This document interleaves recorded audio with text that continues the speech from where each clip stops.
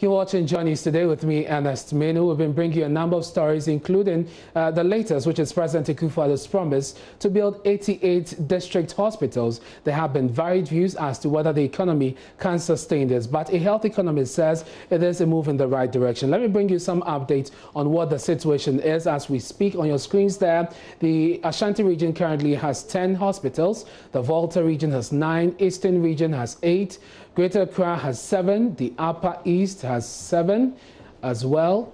Recently they had 1, ultra modern 1. OT has 5, the Upper West has 5, Bono has 5, the Western North region has 5, Savannah has 3, Bono East has 2.